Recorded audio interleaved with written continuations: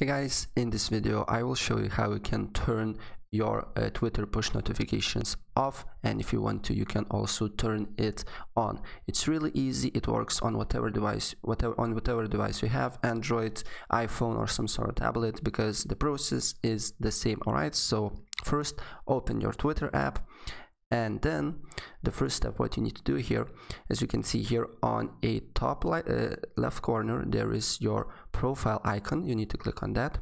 Then you need to go on settings and privacy, and then you need to go on notifications here.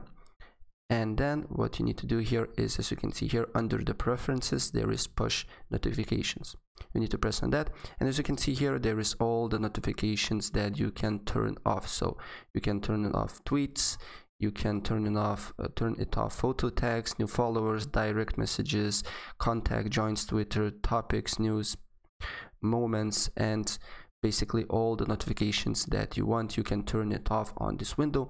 And if you want to turn it on, basically what you need to do here is to toggle up the options that you want. All right, so if I help you out, please press like button and subscribe for more. Take care. Bye.